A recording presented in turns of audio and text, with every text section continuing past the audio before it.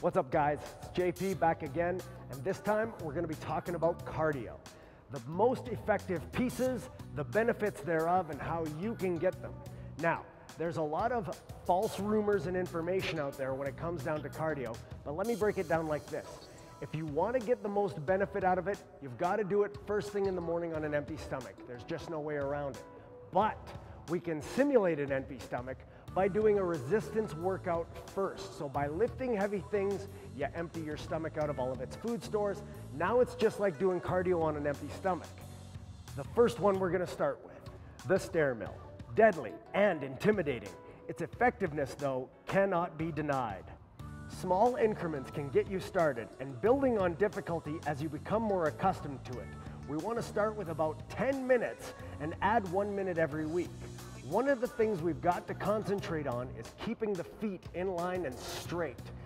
A lot of people with big feet tend to bow their feet out to the sides, but that can be hard on the knees, so keep them straight as much as possible. Number 2 on the effectiveness scale is going to be the treadmill. What a lot of people don't realize about the treadmill is that it's not like walking outside. You aren't pushing your body forward, you're pushing your body weight up off of a moving track. This changes running and walking greatly. Try not to grab onto the machine as you walk. You don't walk outside holding onto a machine or handles, so try not to do it here. If you've been walking at a 15 incline and holding onto the machine, congratulations, you've been wasting your time. Then, make sure you challenge yourself with pacing. If you can hold a conversation, or text, or hit Facebook while you're on the treadmill, congratulations, you've been wasting your time.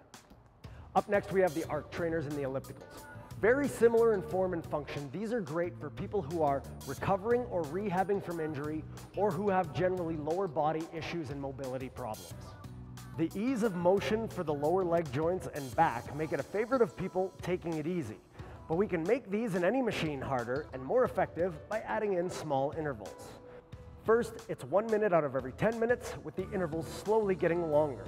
Then, we raise either the incline, resistance, or pace for a heart rate increasing spike. These spikes will help you increase your calorie burn and get you sweating. Now, the rowers are one of the least used pieces of equipment in the gym, but are very effective for working different body parts than you're used to normally doing in cardio.